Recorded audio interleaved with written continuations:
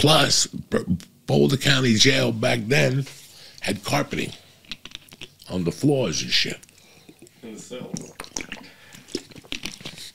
In the general population areas, like if you, Boulder County Jail wouldn't classify you like sticky-fingered cocksucker. No, they classified you like how long you were in there and how your behavior was. So first, I don't know what they called it, indoctrination.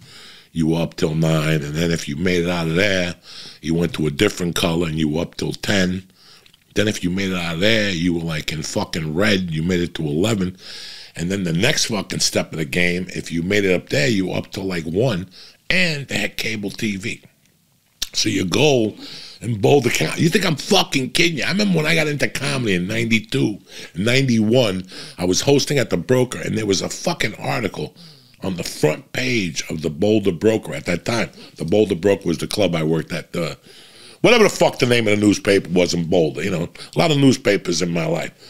But in the front page, they said that Colorado's had 2 jails that were in the top 5 jails in the country. Like they did like a fucking intermediate survey in jail, and everybody wanted to go to Aspen #1 and Boulder was #2. That's the way it was for years, because Aspen didn't really have a jail. Sorry to interrupt my intriguing conversation on a Monday, but listen, we're sponsored by BetterHelp Online Therapy. Listen, it's just like going to the gym or the dentist. We should be caring for our mental health as much as our physical health. Me, I've been with BetterHelp for about 7 months now, and they've helped me through what I was going through, whatever it was in my mind. My anxiety is at bay, and I'm way better. So do me a favor. BetterHelp is customized online therapy that offers video, phone, and even live chat sessions with your therapist. But if you don't want to see the camera, you don't have to. It's much more affordable, a lot more affordable than in-person therapy. And you can start communicating with your therapist in less than 48 hours. Give it a try.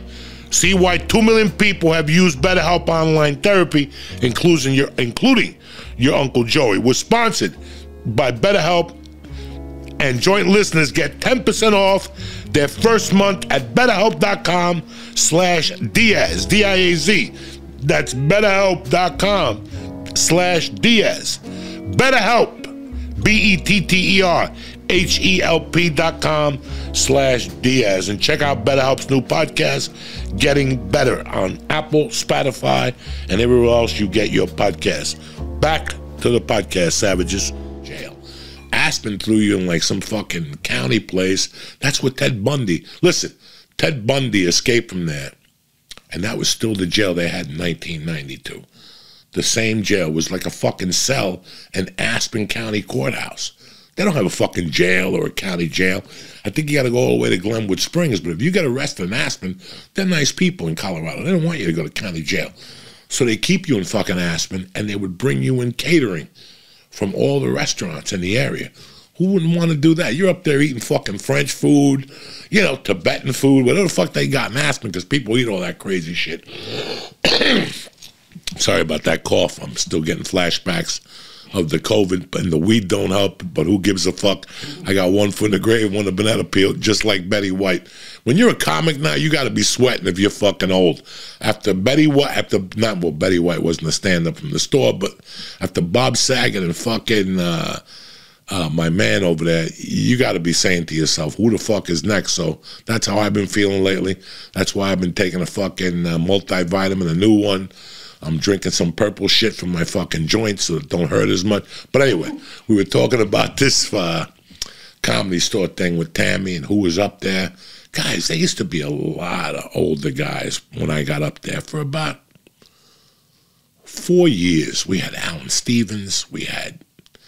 I'd see Lenny Clark come in from time to time, another one of my fucking idols. You had Charlie Hill, the Indian dude. You had Bob Saget. You had, you know, Louis Anderson would come in and visit Mitzi.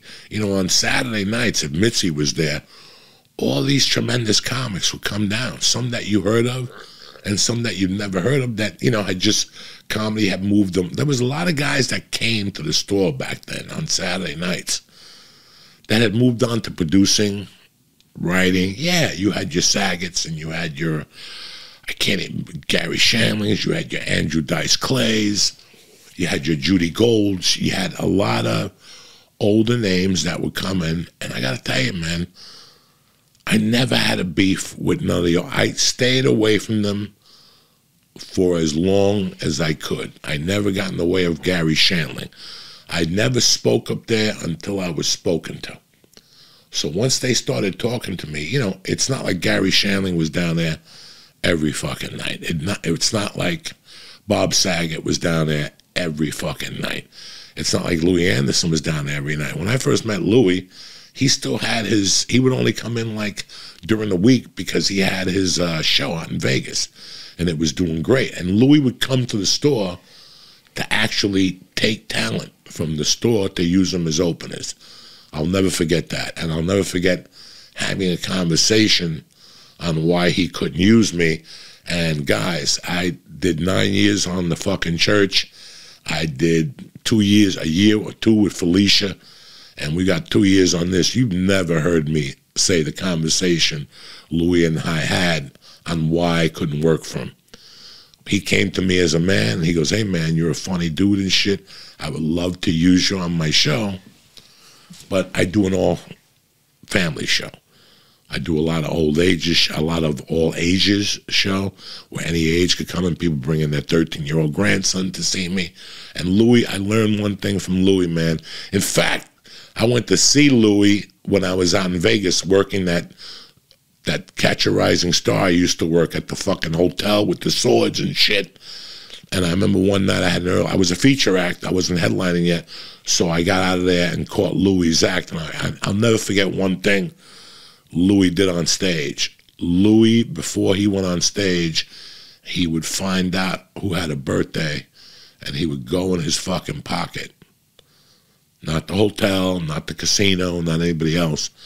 Louis would go in his pocket and buy roses for any woman that was coming to the show.